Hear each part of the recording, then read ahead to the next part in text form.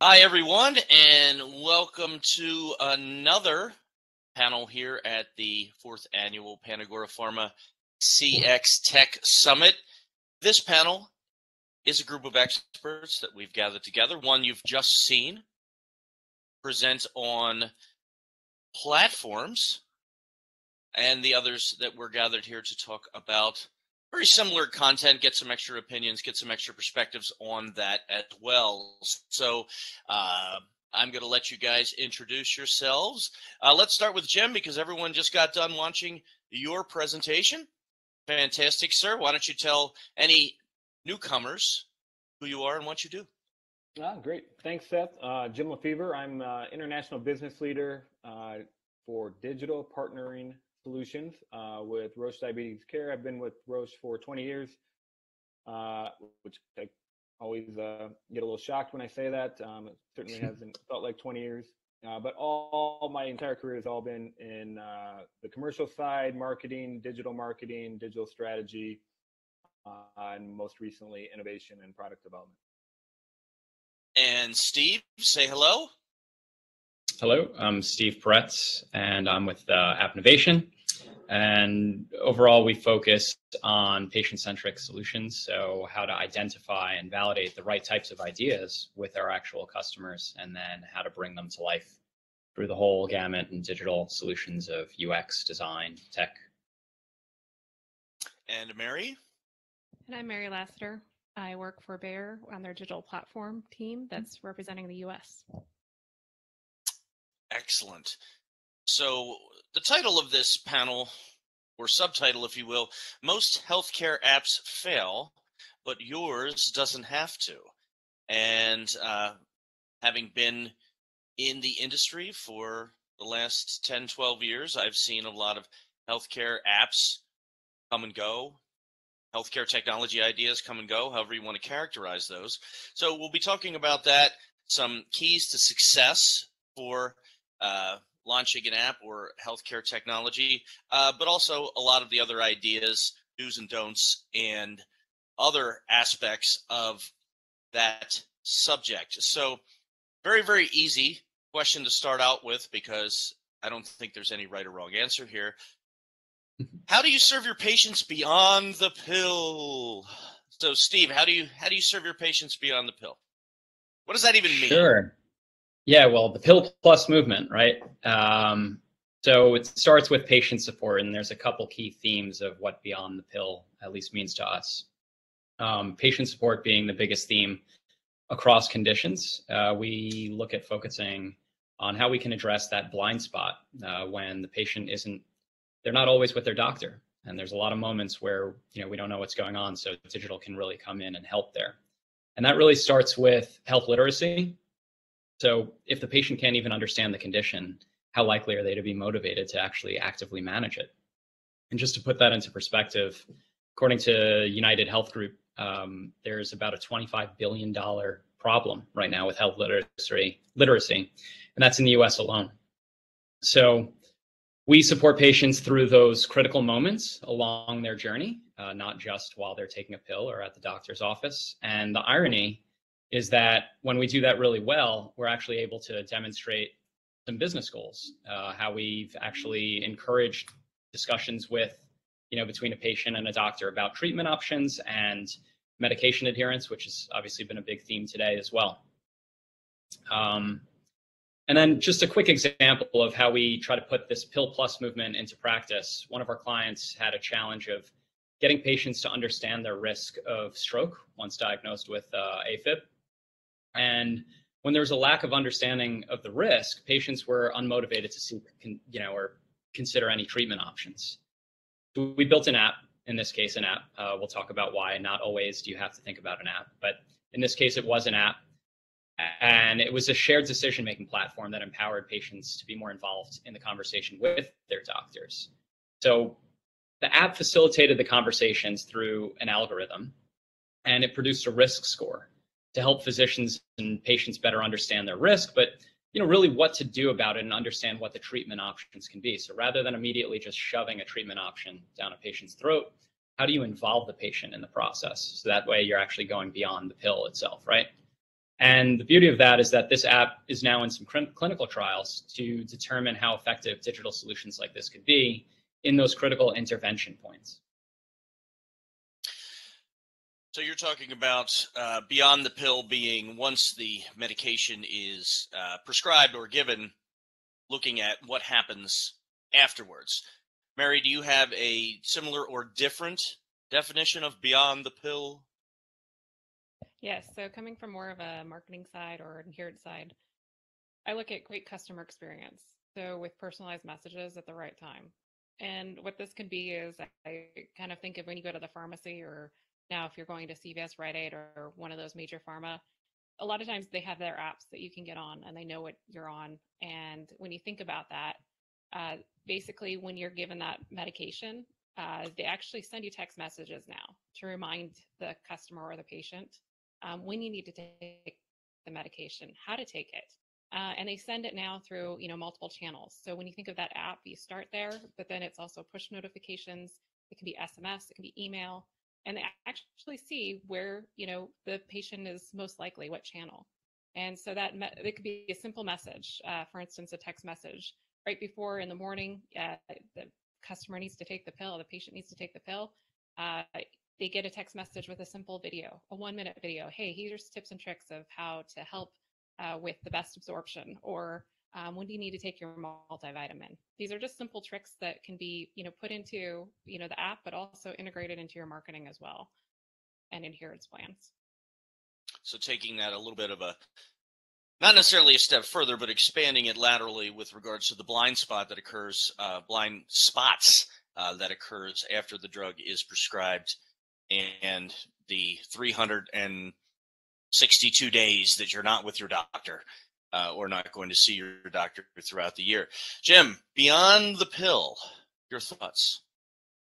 Yeah, so I love the support and I love the marketing. I'm going to actually maybe go a few steps back and suggest that the initial customer insight, really truly understanding the job to be done before you create anything, from an innovation perspective, is something that can help prevent building something that fails at launch. And so deeply understanding the customer, deeply understanding how to correct or fill a pain point that they might have.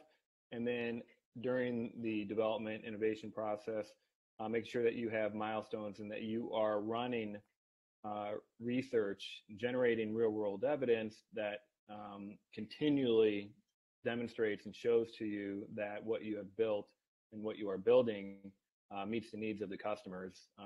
That goes a significant way in terms of handling or trying to not launch something that will fail at launch. But I love the idea of the support and the marketing, because I think in combination, if you are thinking about and doing all of those things, then you are significantly de-risking the odds of failure. That sounds almost like before beyond the pill.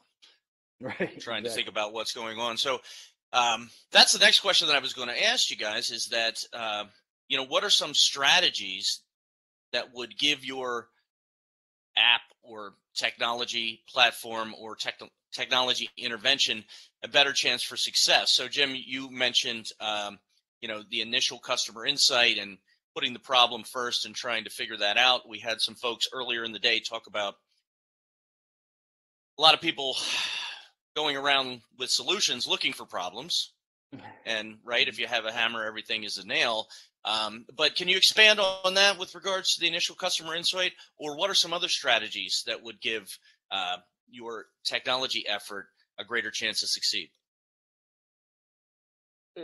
Well, I think it starts with that deep understanding, and then from a kind of a customer insights perspective, making sure that you have really rich, deep information. How do you get that? Whether you want to call it personas or archetypes, or whatever disease condition that you work in, truly understanding all aspects of that individual that may be taking that drug, how they live, And it could be, literally identifying somebody and following them around for 48 hours, but truly getting a deep appreciation for the issues that they may have hour to hour. So or looking day to at day. not only data, but also maybe some first person research, some actual observation and boots on the ground type of insight that you can get back from that. Mary, Definitely. how can my app be a success? What type of strategy or advice would you give to myself as a young aspiring app maker that wants to solve a problem in the healthcare space? I'm going to look at an organization of how do you make it successful.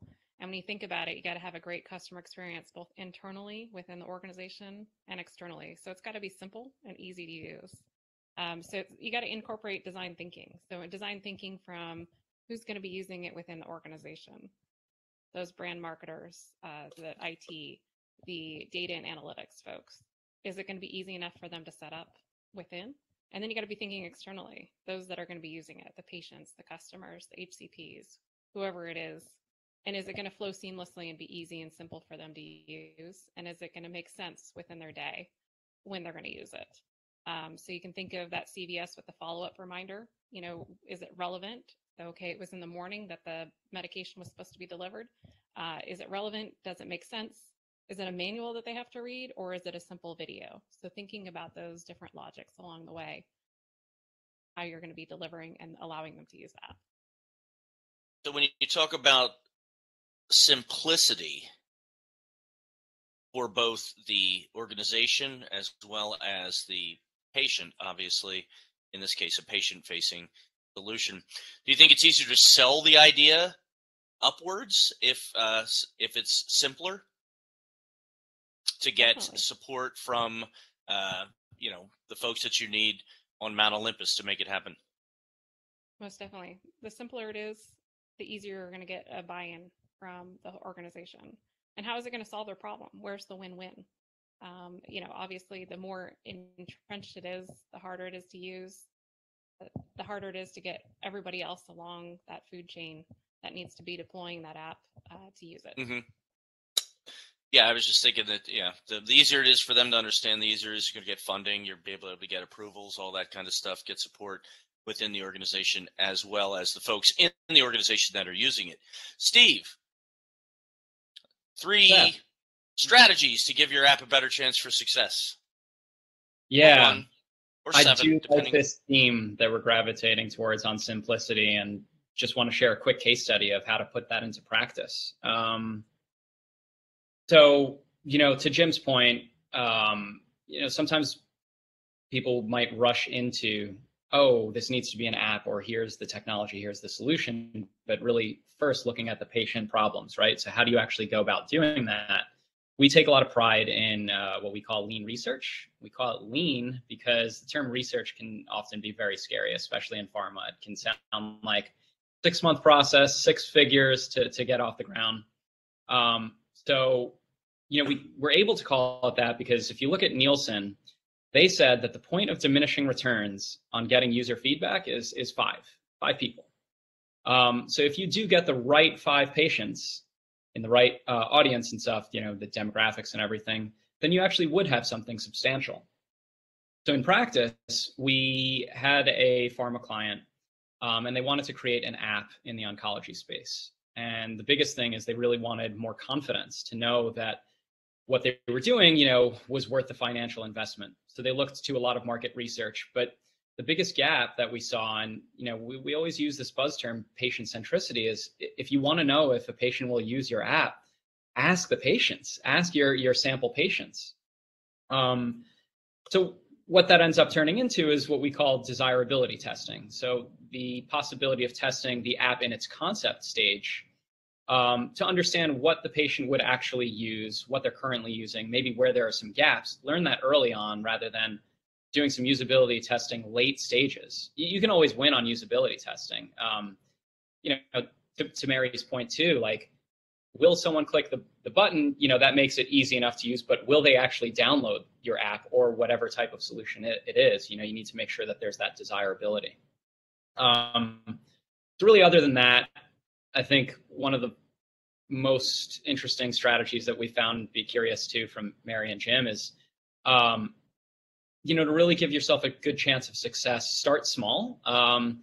Small where it's significant enough to be differentiated in the market. Will this be needed in the market, or is this already in existence? And is it something that your patient might use either daily or definitely? But then we found that if the idea is overly complex, it becomes a little too overwhelming for the organization. Either doesn't get off the ground or it just never makes it to launch. Gotcha. Going back to what you said about testing the usability with patients or actual users whoever that would happen to be, is that something that your organization would do? Does the brand or the parent company do that, or do you outsource it to a market research, or you just kind of just wing it? Like, how does that work? Where do you find the patients to? I'm just curious how that works. Like, where do you find the patients to do the testing? Yes, yeah, very fair. So I think Jim might have touched on it in his last presentation about platforms and having that mindset. We often will, and part of that mindset, he talked about advocacy and partnerships. So sometimes we're fortunate where our clients or we have certain relationships with advocacy organizations that can provide the exact patient type.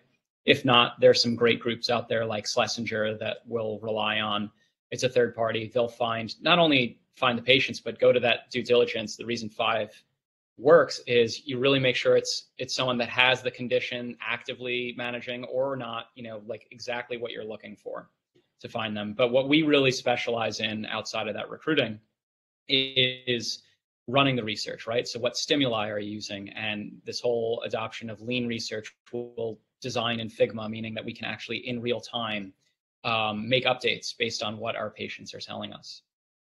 And if you're not making updates, then you're not evolving because people aren't using it.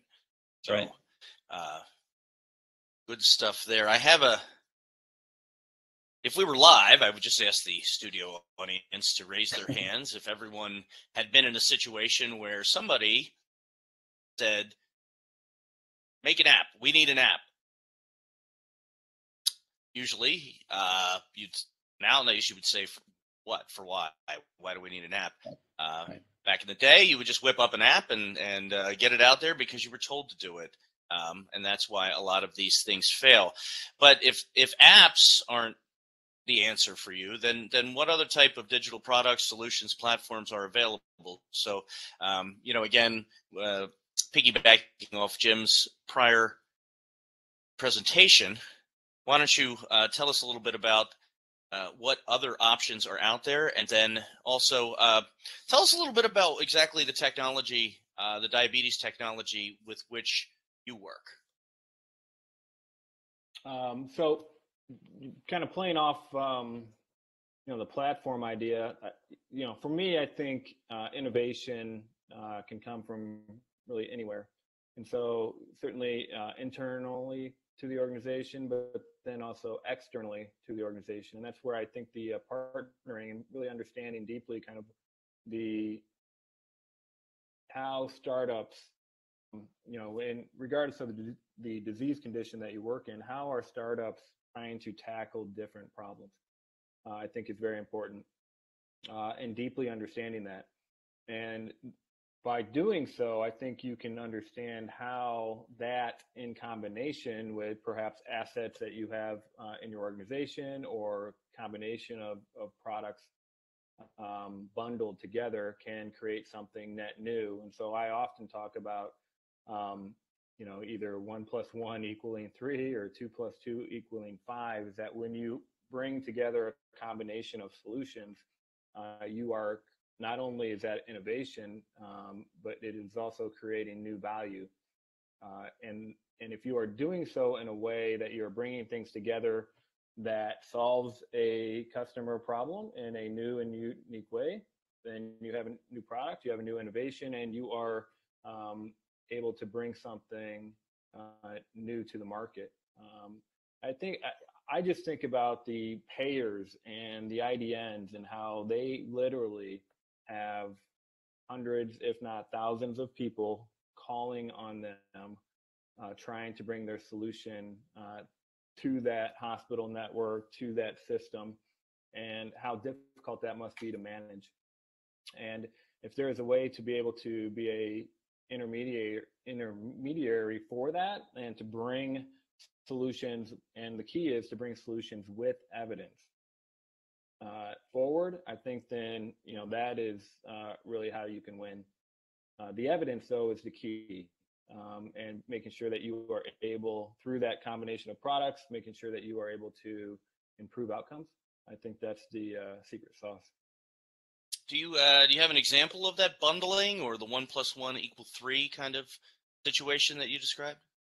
For one that you my could share. business, it would be a hardware device plus an app plus something, and that could be anything.